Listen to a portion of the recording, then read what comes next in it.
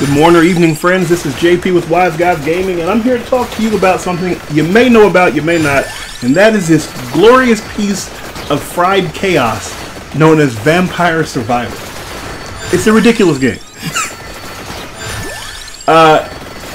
It's funny because I was gonna say it's almost like an auto thing because you don't really control. The only thing you control is the movements of your characters and the choices that you make, i.e. what weapons you want to grab and stuff like that. This is kind of an in-game thing, and just how ridiculous the game gets, where there are literally enemies pouring onto the screen. You make it to the end, the Grim Reaper comes out here to come take you down, because only the Grim Reaper can take you. It's amazing.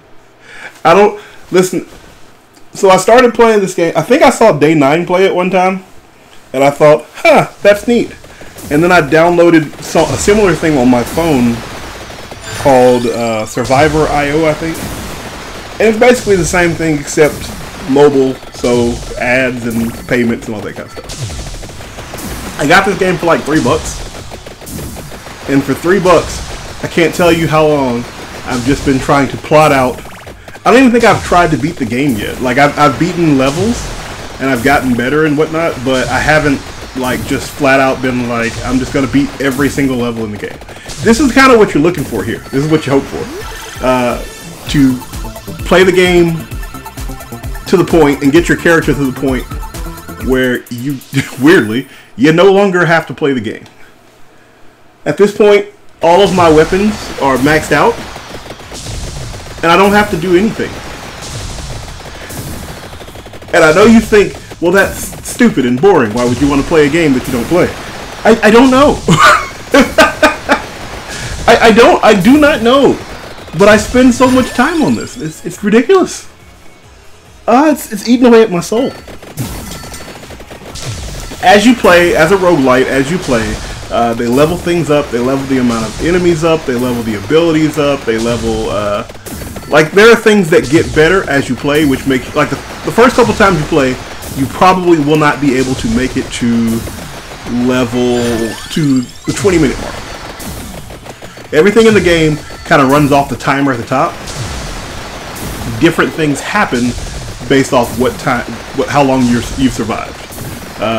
Usually there's something at about, usually the first big thing is about 5 minutes, the next big thing is about 10 minutes, then around 20, I know at 25 you get the stage boss, that kind of thing. But it's just organized chaos, and I work at this game to be able to just stand still. I think at some point it allows me to do other things. So if I know there's not a boss coming in the next 5 or 10 minutes, I can literally just get up and move on. You know, I can go, hey, I gotta wash these clothes right quick. And so while it's going, I let the clothes wash. And at least one time that has worked to my detriment because I was doing very well, and one of the stages has a trap on it where it will just randomly start raining down lightning bolts. Well, kind of semi-randomly raining down lightning bolts. So I got back and I was still alive, but it was just enough time to get hit with another lightning bolt and die, because that's kind of the way the game plays at that level. But yeah, it's ridiculously fun, especially once you get the garlic. The garlic is what kind of keeps these guys up off. I have an enhanced garlic right now, and it's just a lot of chaos. There's one level that I've only barely beaten once, and literally the end screen is hundreds of little golem creatures.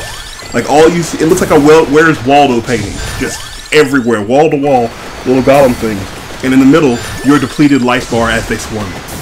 It's so neat. I don't know why I like this, okay? I'm sorry. I just had to profess my love to this game. And maybe, one day, I'll do a run through with it. Do a whole little level. I might even do it on hard. So it's a bit of a challenge, and I won't, you know, AFK too much.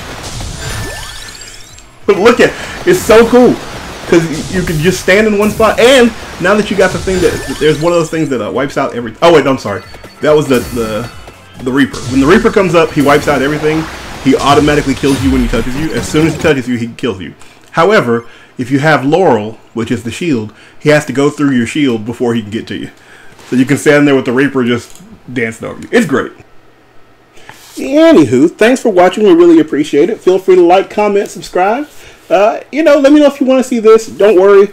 There will be more stuff coming. Like I said, I may redo this. We'll see. Either way, thanks for watching. Peace out.